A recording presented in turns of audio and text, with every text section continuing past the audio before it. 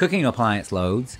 Loads for household cooking appliances are calculated using the demand factors listed in NEC Table 220.55 and the notes that accompany it. Note, there are 7 notes associated with NEC Table 220.55. When using the table, it is important to review the notes as one or more may apply to your application. Cooking appliance loads example 1. What is the demand load for one range with a nameplate rating of 11.3 kW? Example 2. What is the demand load in amps for one range with a nameplate rating of 15.7 kW at 240 volts? Solution 1. Use the column C of NEC Table 220.55. The maximum demand shown for one range is shown at 8 kW. Solution 2.